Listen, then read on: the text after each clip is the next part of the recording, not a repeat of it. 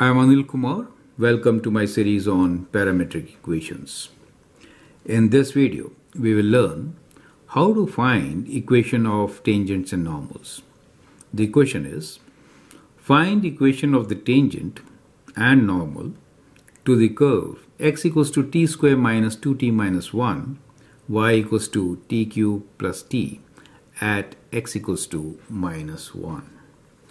So this question is relatively complicated since we are not really giving you a point. We are giving you the value of x. So in first step, you need to find the value of y. So let's try to figure out the point. So we are given x equals to minus 1. We have this equation for x, which is t square minus 2t minus 1.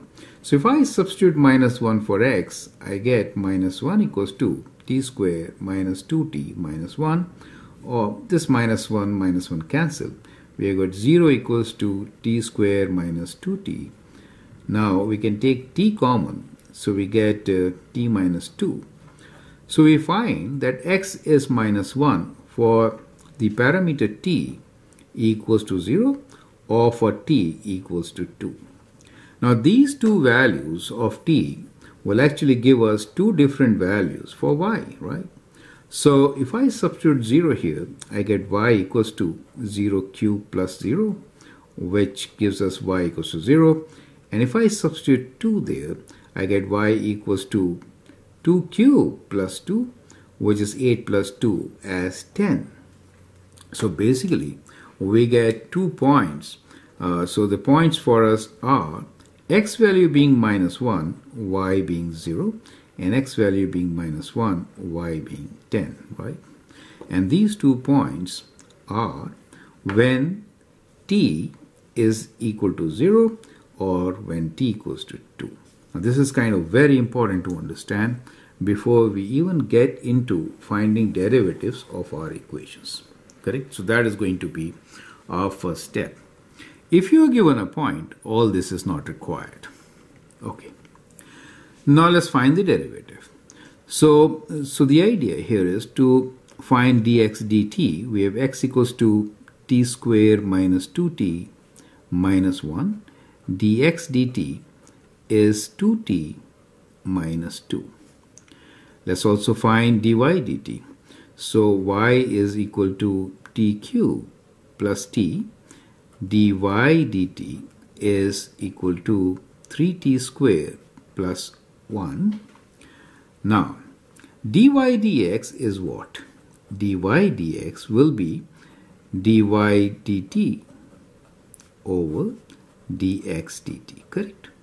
So from the given expression, we get another expression for dy dx, which will be 3t square plus 1 over dx dt is 2t minus 2. So that is the expression for dy dx, the derivative. Is that clear? Now we need to find equation of tangent and normal at two different points for the given relation, right? So here we have one condition which says t equals to 0. The point is minus 1, 0, correct? So at this point, let's find the equation first derivative, and then we'll find tangent and normal, right? So at t equals to 0, the point is minus 1, 0. What is the value of dy dx? Let's find dy dx. So dy dx will be, I'll just substitute 0 here, so will be 1 over 2 with a negative sign, correct? So substituting in this particular equation, we get that dy dx should be minus half, right? So at this point, first let's find the tangent. So equation of the tangent will be y minus y1. So we are going to use this equation. Y minus y1 equals to m times x minus x1, correct? So we have the slope, we have the point, perfect? Okay. So y minus the y value is 0 equals to the slope of minus half times x minus the x value of minus 1, which makes it plus 1. Correct? So we can just cross multiply. So we get 2y equals to minus x, right? And then minus 1.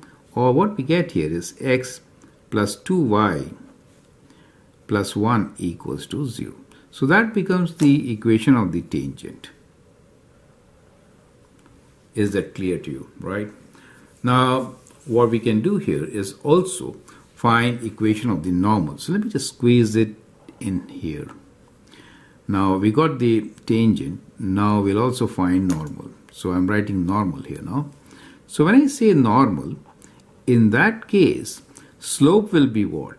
Well, in that case, slope m is going to be 2, right? Negative reciprocal. And we still know that the point for us is the same point, minus 1, 0. Now, with that slope, equation of the normal will be y minus 0 equals 2. 2 times x plus 1, correct? Same point, right? So, this time, the equation is, we can take y to this side, right? And we can write this as 2x plus 2, right? And taking y to this side gives us, let me write 2x plus, okay, let me rewrite. So we're taking y to this side. So we get 2x minus y plus 2 equals to 0. Is that clear to you? So that becomes the equation of the normal. Okay, we're just trying to save some space here. I want to complete it right there. So I hope you understood the whole process. Now, I would like you to pause the video and find the equation of tangent and normal for the second point, right? So let's do for the second point, where we know t is equal to 2, and let's call this point as q now. Let's say this was p. So, and the point q for us is minus 110. So first step here is to find the slope, right? So we get dy dx as equal to, when you plug in t equals to 2 here, we get 3 times 2 squared plus 1 over, we're substituting in this equation, right? 2 times 2 minus 2. Now 4 times 3, 12 plus 1 is 13. And here 4 minus 2 is 2. So we get slope of 13 over 2. So first step, let's find the equation of tangent, right? So let's find the equation of tangent. So to find the equation of tangent, we are going to use the same slope. Then equation will be y minus the y value of 10 equals to the slope 13 over 2 times x minus x value of minus 1. Okay, so cross multiply. So we get 2y minus 20 equals to 13x plus 13. Or we get 13x minus 2y, and we can bring this to the right side.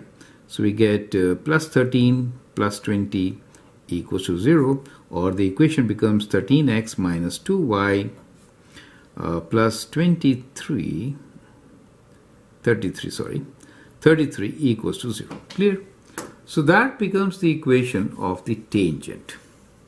Now let's find equation of normal. Okay, so for normal again, the slope m is going to be negative reciprocal, right? So negative 2 over 13, and then the equation which you are going to get is y minus the y value, which is 10, equals to the slope, which is minus 2 over 13, x minus 1, which is x plus 1. Correct? So now again cross multiply. So we get 13y minus 130, okay, and equals to minus 2x minus 2. Now we can bring these terms to the right side. So we get 2x plus 13y,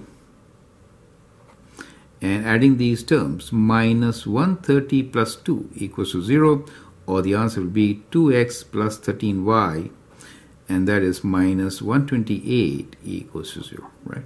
So check for the calculation, but I hope you understand the method, right? So these are the other two equations. So let me highlight them. So we get equations of the tangents and the normals at x equals to minus 1. The critical thing which you learned here is that there could be more than one point at a given value of x. So this definitely is not a function. It represents a relation. So the steps, I hope, are absolutely clear. So first is find the points of interest. Once you have the points of interest, then find the derivative as the ratio of dx dt, dy dt and dx dt.